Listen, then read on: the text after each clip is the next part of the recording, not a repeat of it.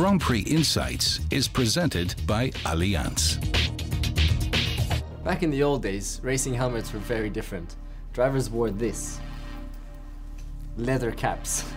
Would you wear this and then race at 250 kilometers per hour? That's pretty insane.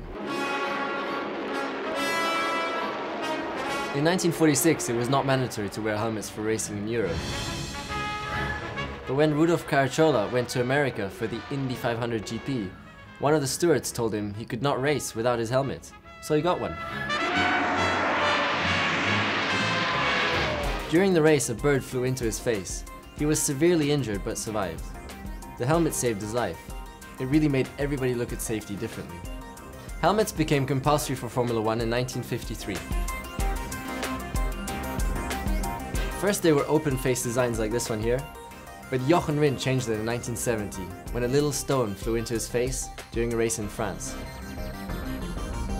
Today, driving at full speed without a visor would be impossible.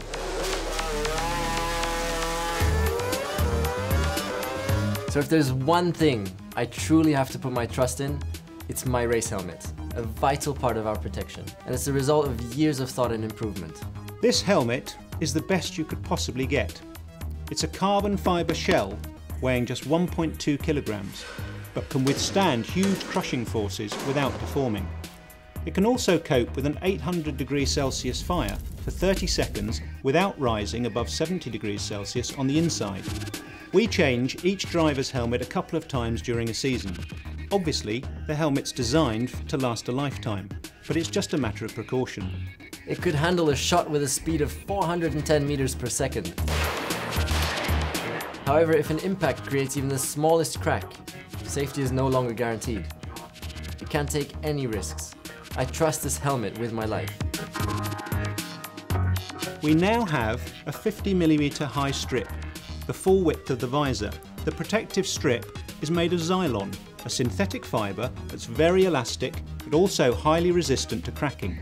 Its dimensions ensure extra protection without restricting the driver's vision. The strip only weighs 70 grams, yet it's doubled the helmet's impact performance.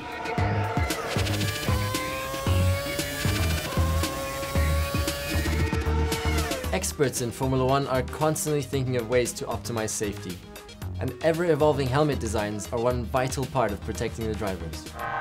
Grand Prix Insights was presented by Allianz.